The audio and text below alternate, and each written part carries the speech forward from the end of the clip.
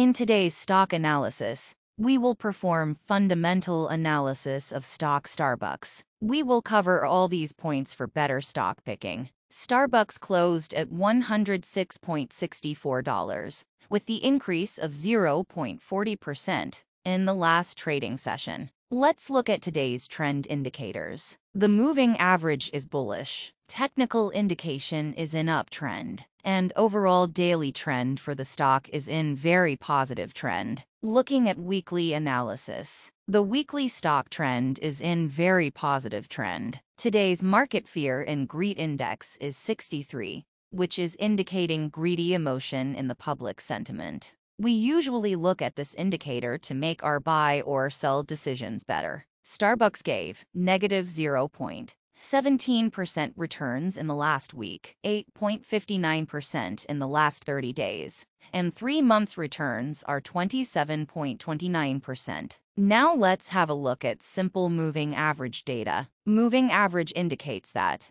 what could be the next footprint of the stock price in near future. 5-day average is 105 with a bullish indication. 10-day is 105 with a bullish indication. 20-day average is 103, which is a bullish signal. Let's look at fundamental analysis. We will mainly see the last 2 quarters of the company. In June 22, the revenue was $81.50 million.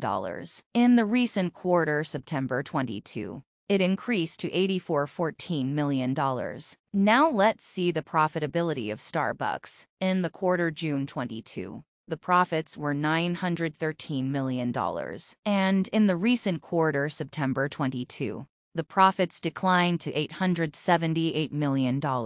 Let's see debt numbers. Debt to equity number tells us how much the company is in debt. In the first quarter, it was negative 1.75. Then it decreased to negative 1.83. Then in third quarter, it again went up to negative 1.75. In the recent quarter, the debt score increased to negative 1.73. Generally, this ratio should not be over 2.0. This is today's buy or sell decision for this stock, which is purely based on the technical indicators. This is not a recommendation, but use this just as a guiding pointer for your stock picking.